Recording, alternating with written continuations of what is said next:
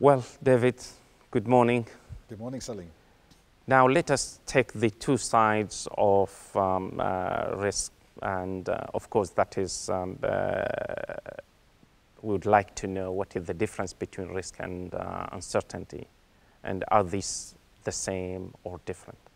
Yes, you might think this is just a question of language, that we have a lot of words and some of the words just mean the same thing.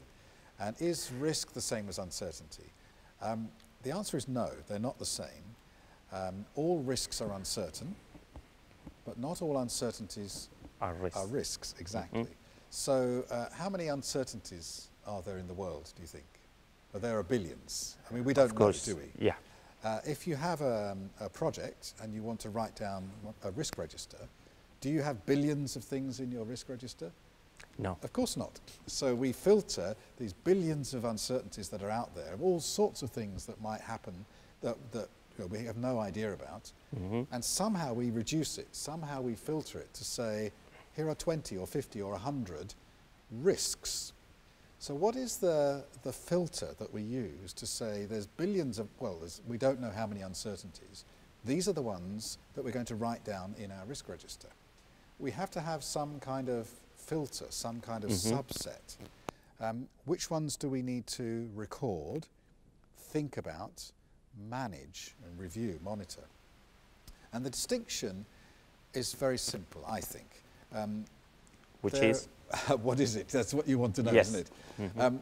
If you go back into history, some people distinguish between these things mathematically. Frank Knight, there's Knightian uncertainty and Knightian risk, which you'll be familiar with. Yes. Some people distinguish philosophically, some people distinguish linguistically.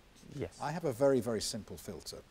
We talked in the ISO 31000 standard about a 5-word definition of risk, the effect of uncertainty on objectives. I have a 3-word definition of risk, which is even simpler than the ISO definition. It's this: risk is uncertainty that matters. Because most of the billions of uncertainties in the world don't matter. So, is it going to rain in London this afternoon? It might not. Do you care? Does it matter? No. It doesn't matter to me at all. It's irrelevant. It's an uncertainty, but it's not a risk. I don't have to think about it. I don't have to write it down and try and manage it. I have a daughter who lives in London. She has a baby who she wants to take to the nursery this morning. If it's going to rain in London this afternoon, she needs to take a coat for the baby, she needs to take an umbrella for herself, she needs to think about it. That matters to her. It's for her an uncertainty that matters, for me an uncertainty that doesn't matter. So what we need to do when we're trying to identify risks is to find the uncertainties that matter. Now, here's the question: what matters? How do you know what matters?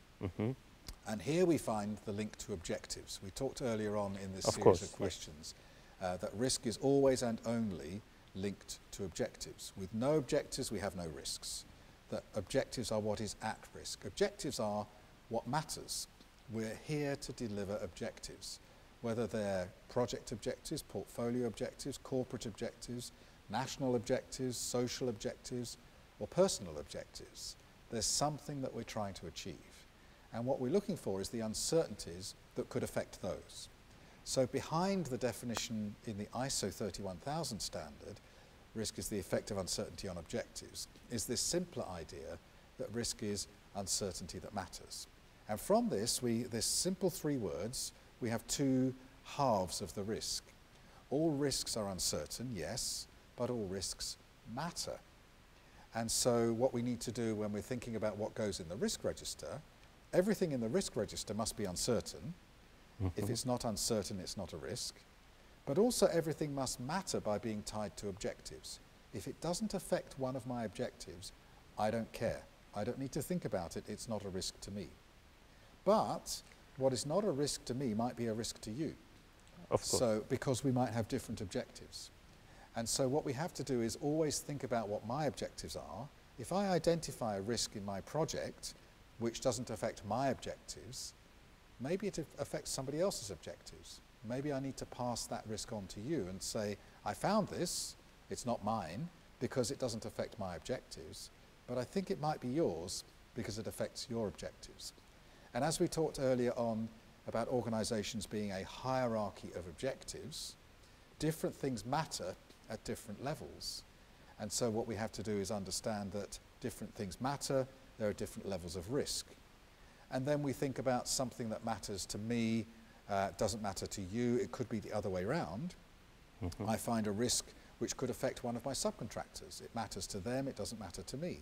Something that affects my customer might not matter to me. So all of these things are related to things like risk ownership, which we'll talk about later on.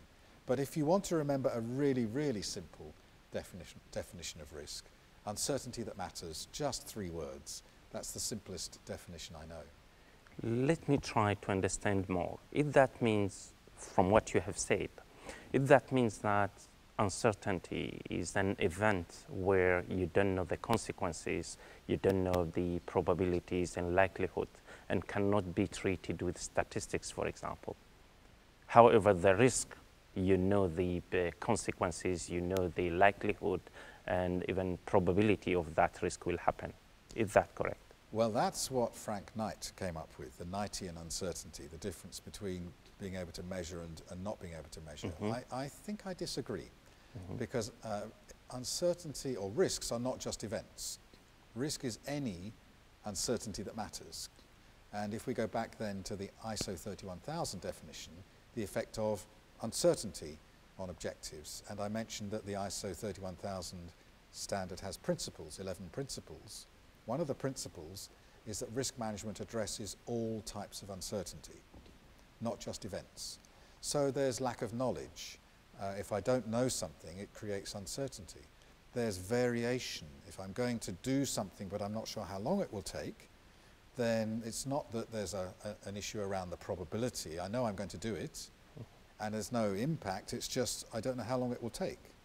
So there are different types of uncertainty, but any uncertainty that matters is something I need to think about and something I need to prepare for and try to manage. David, is this the uncertainty we are talking about most of scientists use? In scientific area, most scientists, they talk about uncertainty. Yes. Is that the one we are talking about or something different? It is that. So it's scientific uncertainty, it's also psychological uncertainty, social uncertainty, relational uncertainty, any uncertainty that matters. But certainly that includes the uncertainty that people would describe in the scientific realm. Excellent. Thank you, David. Thank you. Appreciate it.